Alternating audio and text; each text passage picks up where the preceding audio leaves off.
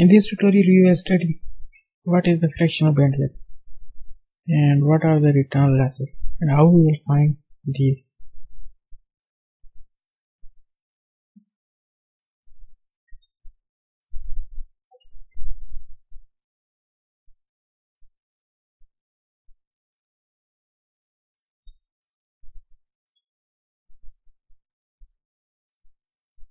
Fractional bandwidth. Fractional bandwidth of a filter is a measure of how wideband the filter is. Measure of how much the wideband the filter is. Their formula is this. You can see here. Fractional bandwidth equal to FSC higher cutoff frequency minus FLC lower cutoff frequency divided by center frequency. And center frequency of a filter we can find by using this formula. Lower cutoff frequency plus higher cutoff frequency divided by 2. This will give you a mid frequency or center frequency. We will divide this and we will convert into a percentage. As much higher the percentage, the wider the bandwidth. It means as much higher percentage we get obtained by this formula, that is the best for our design. Let's see on design. We always take fractional bandwidth as 2:1 graph, and also the frequencies must start from -3 dB. I'm going to mark at -3 dB.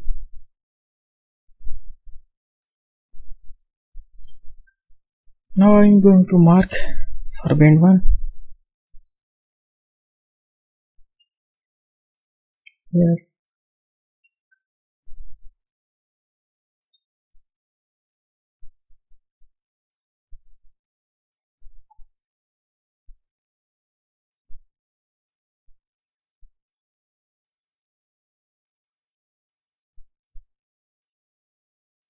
Here you can see that these marks M1,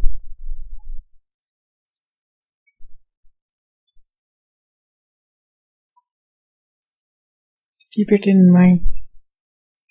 In y-axis I have randomly marked, that's why there is a random value, that must be around -3. From this frequency to this frequency show this first band M1 to M2, and M3 to M24 show second band, and M5 to M6 is third band. Basically third band is not perfectly matched, so their percentage will be very small, but percentage of first band and second band will be much better.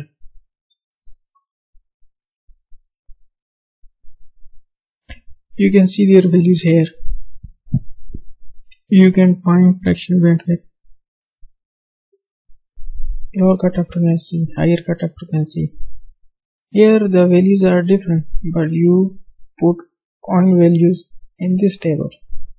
For M1, for M2, you can find a mid frequency by using this formula, and you can find fractional bandwidth, fast bandwidth by using this formula. Must keep in mind, multiply by 100 to get in percentage, and likewise second band and likewise third band. Here you can see that the first band has good percentage, much better. Second band that much, and third band is at that much smaller. And it means in this design also third band is not perfectly matched, but in our design these percentages will be different. You can check it properly as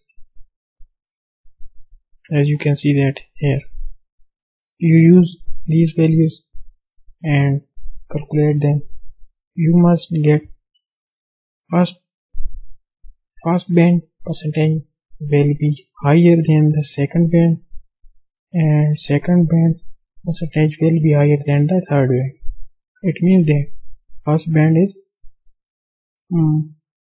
perfectly matched, second band is not too much perfectly matched, and third band is very less matched.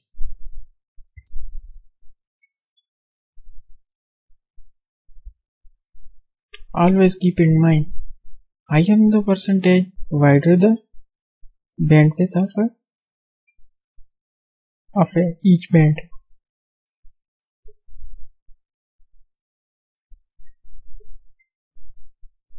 How to find return losses and what are the return losses? I am going to see that. Return losses.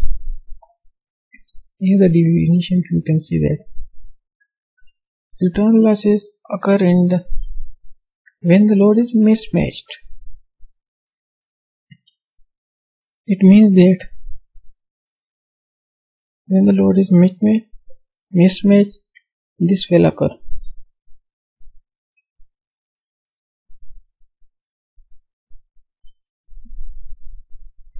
Not all the variable power is given to the generator. It means that the insertion losses is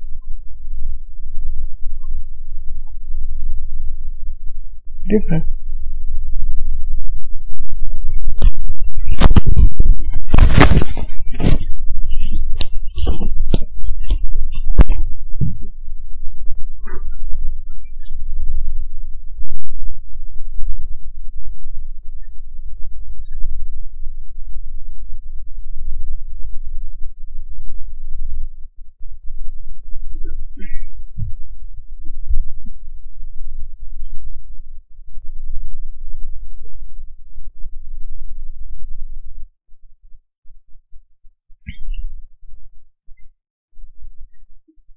As much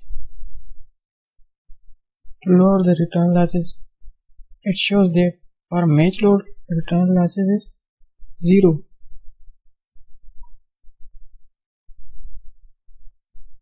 S11 and S22 both S parameters show the return losses. We can find the return losses by using this formula.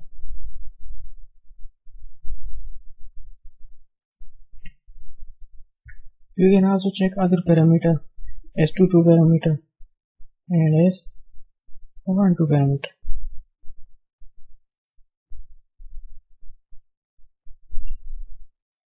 S12 parameter.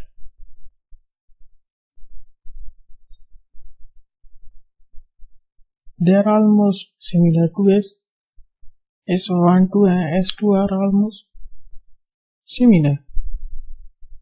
Likewise, S22 parameter, you can see that it's much similar to S11 parameter.